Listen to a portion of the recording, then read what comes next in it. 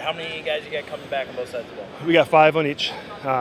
So most of those would be seniors who played last year, but then we got a number of kids who got some significant playing time. We weren't necessarily starters, but got in minutes. And obviously 18 solid seniors. This is one of the largest classes we've had in probably 4 or 5 years. And so we're real excited about them. They've had success in the past from junior high all the way through.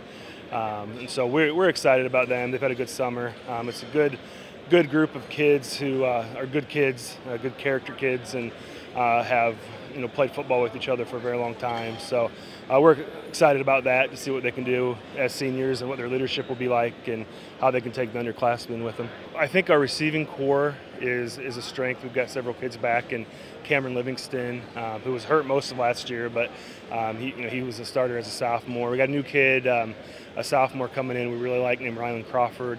But another senior named Grayson LaRock, who's just done an outstanding job in the offseason and building his body up, and he looks really good as well. So some experience at receiver. Peyton McHale's another one.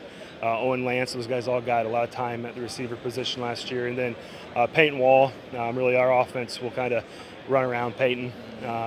He played receiver last year, kind of moved him to tailback. He'll start the season at tailback and probably stick most of the year running the ball. So those are some seniors right there that we're excited about and who have played a lot. I think our conference is really competitive. Really competitive, as it is every year. But I think we've got obviously got New Haven, East Noble, who are always strong, and then DeKalb, I think is a team that will really be good this year in our conference. And Columbia City is still is building. And I think they finished strong last year as well. So I think it's top to bottom really a competitive conference.